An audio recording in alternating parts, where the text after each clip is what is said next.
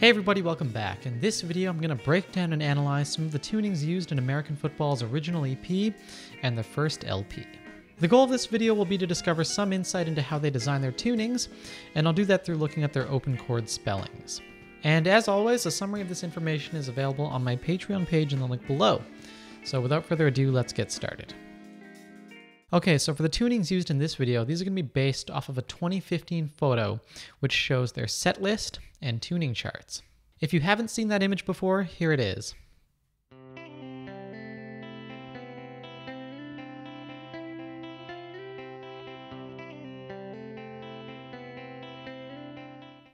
So as you might have noticed, there's a lot of really wonky tunings here, and we have a lot of notes with sharps. So these tunings have been slightly adjusted from the original tunings that were used on their first LP and their original EP. I suspect that they downtuned all of their guitars in this reunion phase, as the original tunings and keys are too difficult for Kinsella to sing in the present. That being said, in this video I'm going to analyze the tunings as of 2015, though I'll try to make them more digestible by telling you the spellings a half step up as well. So I'll be working with some of these nasty sharps, but don't worry, it's more about the chord content than anything else. Finally, as one last note, there were some enharmonic issues with how they spelt their own tunings, so I've adjusted some of these so that they make a little more sense within the context of chord spelling. To kick things off then, let's look at the song, The One with the Tambourine. Okay, so in this first song, we're going to look at Steve Holmes' tuning first, and he's tuned to D sharp, G sharp, C sharp, F sharp, A sharp, and D sharp. And this is essentially just standard, but tuned down a whole step. If I had to describe the chord content, I would call it a D sharp minor 11, or maybe an F sharp 6-9 chord. Looking at Mike Kinsella's guitar, he's tuned his to a D sharp, A sharp, D sharp, F double sharp, A sharp, and D sharp. So what this spells is a D sharp major triad. So that's a little difficult to play on the guitar, so you'll just have to hear it as that sound. Moving on to the next song, we've got Letters and Packages, and looking at Steve Holmes' tuning, he is tuned to D sharp, G sharp, C sharp, F sharp, A sharp, and D sharp. So once again, this is standard but down-tuned half step. And for Mike Kinsella, he is tuned to C sharp, G sharp, C sharp, G sharp, B sharp, and D sharp. And if you spell this one out, you get a C sharp major 7 sus2. But to put this one into more familiar language, if you transpose it up a half step, then you'll get a D major 7 sus2 sound, which is also spelled as a D, A, D, A, C sharp, and E tuning. So it's essentially this sound, but they've just dropped it a half step. Or if you want, you can hear it like this as well, based off of E. But yeah, it's that major 7 sus2 sound that we all know and love.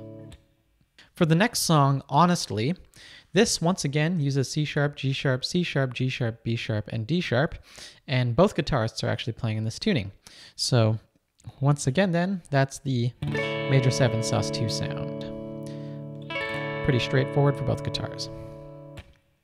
For this next song, we have For Sure, and it has just one guitar playing, and that's played by Steve Holmes, and his guitar is tuned to E, G sharp, B, F sharp, B, and D. And if you spell it out, we get an E major 9 chord.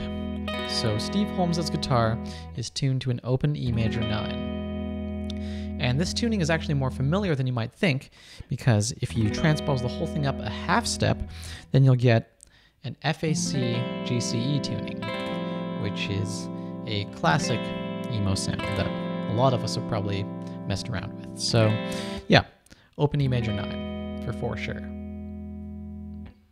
For our next song, we have I'll See You When We're Both Not So Emotional. And once again, only Steve Holmes plays on this track. And his guitar, according to the photo at least, is tuned in a really dicey tuning. So we've got it spelled as D sharp, A sharp, C, F, A sharp, and D. So I had to respell this one because we've got some enharmonic issues here, and it just doesn't quite make sense how Holmes has spelled it. So I've respelled it as E flat, B flat, C, F, B flat, and D. And when you work with it in that language, then you could call it something like an E flat 6-9 chord with no third, or perhaps a B flat add 9 over E flat. So if you're looking for that sound, it's not really possible to play that on in standard tuning at least, but if you transpose it to E, then you'll get a sound like this, which is that 6/9 sound. So yeah, that's the sound from I'll See You When We're Both Not So Emotional. For this next song, shorthandedly called Leaving Soon, both guitars are tuned to E, A, D, A, B, and E. And if you calculate this all out, it spells an E7 sus4 chord. So, pretty basic, but a nice open sound. For our next track, we have But the Regrets Are Killing Me, and both guitarists play on this one. So Steve Holmes, he is tuned to D sharp, G sharp, B sharp, G, A sharp, and D sharp. And this one here spells a G sharp major 9 chord. If you transpose it to a different key to hear the sound in standard, then you'll get something that kind of sounds like this. As for Mike Kinsella, he's playing in that drop D sharp standard tuning thing. So standard, but instead spelled as D sharp, G sharp, C sharp, F sharp, A sharp, and D sharp. For the song Sevens, Steve Holmes is tuned to E, B, D sharp, E, B, and E. So that spells an E major 7 chord, and it sounds like this. So that's Steve Holmes' tuning. And Mike Kinsella is tuned to E, B, E, G sharp, B, and E, which is just an open E tuning. So that would sound like this, or classic E major sound that we're all used to right there. Moving on to the next song, we've got Stay Home / The One with the Wurlitzer, and Steve Holmes is tuned to E, G sharp, B, F sharp, B, and D sharp, which is once again that E major 9 song that we heard earlier in For Sure. And looking at Mike Kinsella, he's tuned to an E6 chord, which is spelled E, G sharp, C sharp, G sharp, B, and E, and that one sounds like this. So once again, Steve Holmes is tuned to this open E major 9, and Mike Kinsella is tuned to this open E6. Moving on, for our next song, we've got Summer Ends, and for Steve Holmes, he's tuned to D sharp standard, and Mike Kinsella is tuned to an open G sharp major 9. So this one is spelled as D sharp, G sharp, D sharp, G, A sharp, and D sharp.